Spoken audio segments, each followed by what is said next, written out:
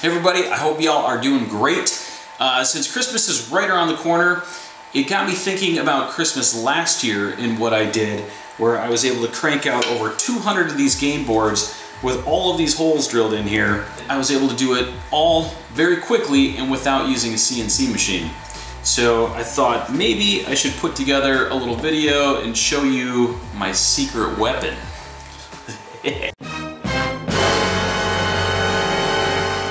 But before we go into my secret weapon, let me give you a little bit of a background first. So this game is called Pegs and Jokers. So you essentially have these pegs and you have to come out of the home spot and go all the way around the boards and into your safe area, which is this L spot right here.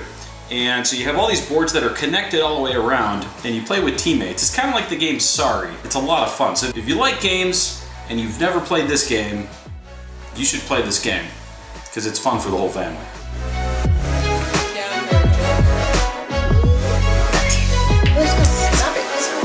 Alright, one more. No, I need to get you. Yeah. Now each player gets their own game board, and the boards have a dowel on one end that fits into a hole on the other boards that you can easily interlock them and play with as many players as you like. So there's one board per player and you play in teams of 2.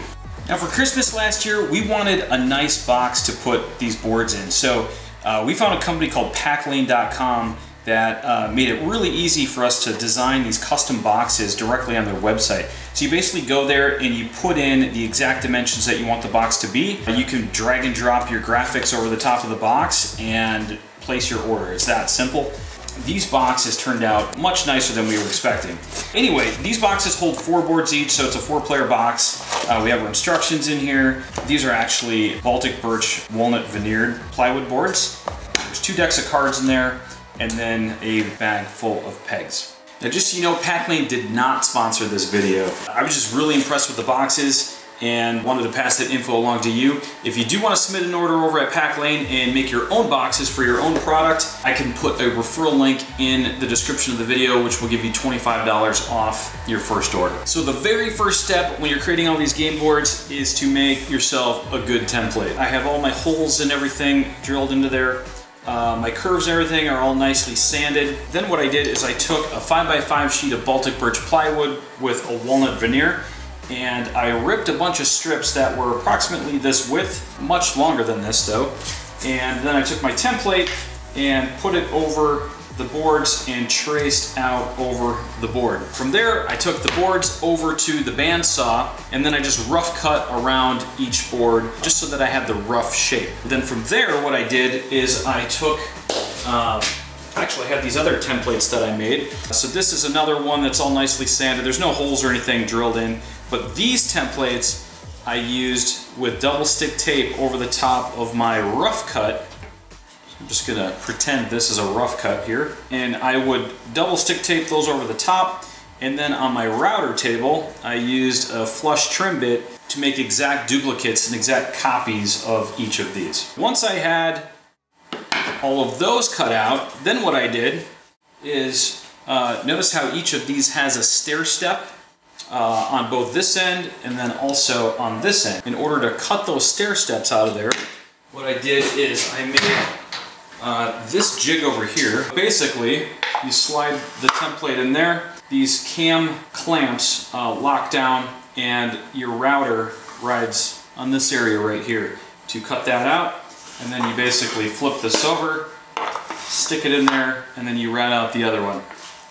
This is not my secret weapon. This actually helped a lot, but that's not really what this video is supposed to be about. So I'm kind of going a little bit overboard with what I did, but I feel like you need this background in order to understand the process. And now, for my secret weapon.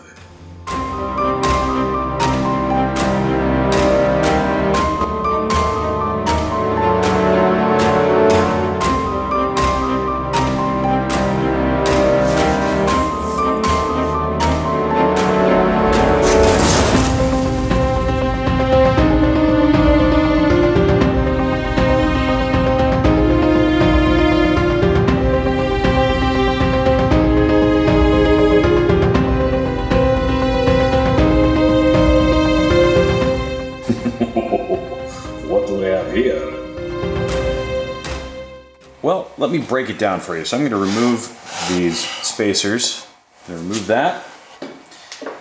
And basically what we have is a 3/4 inch Baltic birch tabletop that is mounted to my drill press table, and it's mounted just with a couple C-clamps in the back there. So on the bottom we have a fixed fence that is nailed and glued to the table, and on the top here we have what I call a floating fence. So there's a knob over here, and there's also a knob on the other side that allows you to loosen those and then adjust this fence either this way or that way. It doesn't move a lot, it just moves enough so that you could set the tightness or the tolerance between this fence and this fence, so that when your workpiece is in here you can slide it back and forth, and it's tight enough so that it doesn't wiggle, but it's loose enough so that it can still slide. So in the top fence what we have are bamboo dowels that are drilled and spaced apart according to whatever hole pattern we want. So what these end up doing is these end up being reference pins for our stops. When we slide the workpiece around in here, we reference off these pins to drill a particular hole pattern with the drill bit. So the drill bit stays fixed in place and the workpiece moves around the table, referenced off of these pins. Now these pins work in combination with the spacers. So slide the spacers over here, and you can see that some of the spacers are color coded and some of the pins are color coded. And what that allows us to do is drill a particular pattern for a particular row based off of the color code. So the way that we reference off of these pins up here are by using this spring stop. And this is just, it looks kind of complicated, but it's just a very simple device. So this pulls out, there's a hole in there, there's a dowel in here with the spring, and that's basically it. So the spring goes over the dowel, this slides in here. So here, I'll show you how that works real quick.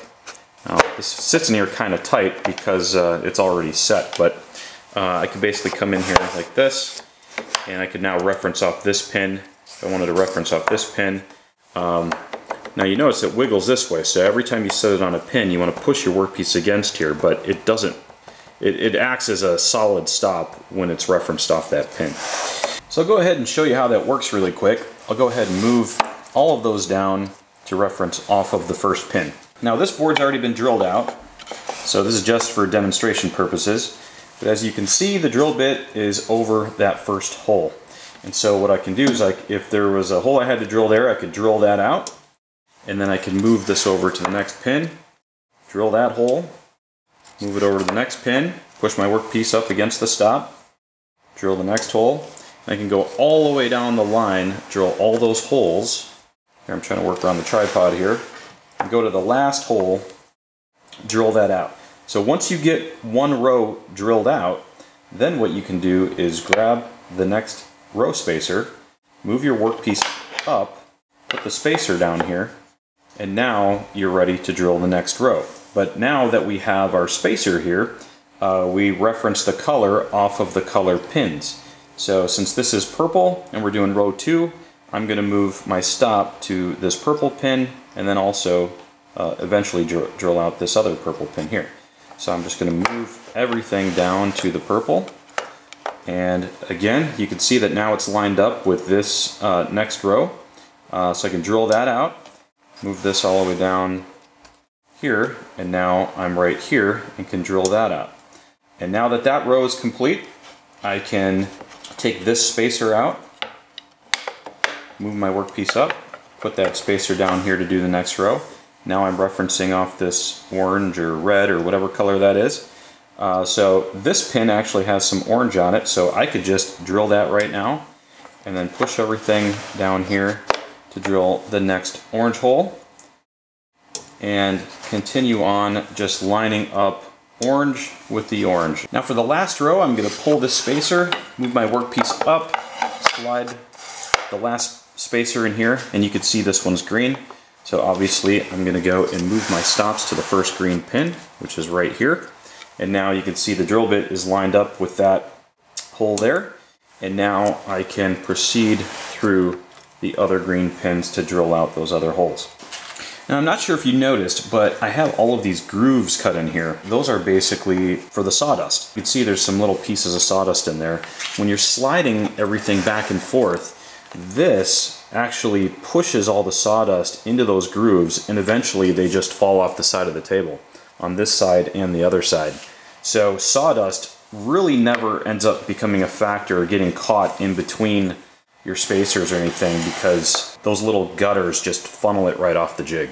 So another thing that I really like about this jig is that this fence is completely replaceable. So if I ever wanted to create a new hole pattern in something completely different, all I would have to do is remove this fence, create a new one with new dowels with different spacing, and create new spacers at the bottom for my row height spacing, and I could basically drill out any hole pattern that I'm looking for. Now right now my mind is thinking about these game boards, but I'm sure there's other applications out there where a jig like this would be useful. So if you guys can think of any other applications, I'd be really interested to hear about it. So let me know in the comments. Also, if you'd like to make one of these Pegs and Joker game sets, I do have plans available, so I'll put a link to the project plans in the description of this video. Just note that this jig is not part of those plans. Now, if you're still looking for projects to build for people this Christmas, this project is a hit, especially for people that like to play games. Now, if you're curious how I was able to finish so many of these game boards in such a short period of time, check out my paint booth video where I build these swivel stands that made it super easy to spray 10 boards at a time.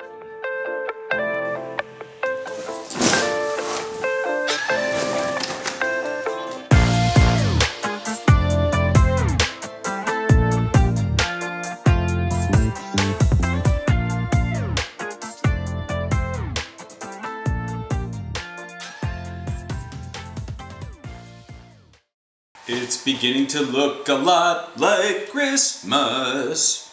What do you think of these pegs? These pegs come out of here and go around over there and then come to their safe area.